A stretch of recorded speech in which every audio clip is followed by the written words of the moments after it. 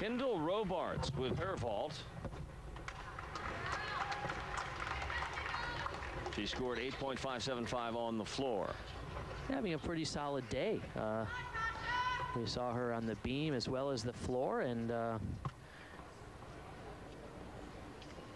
here it is again. Take a look at this style of vaulting. Not too much speed in the run, but she goes backwards onto the vaulting table with a full twist and a pike back somersault off. That vault starts from a 9.7 start value. It's a little high. It shouldn't be worth that much. I think the vault is going to be devalued after the next Olympics, and they change the code of points.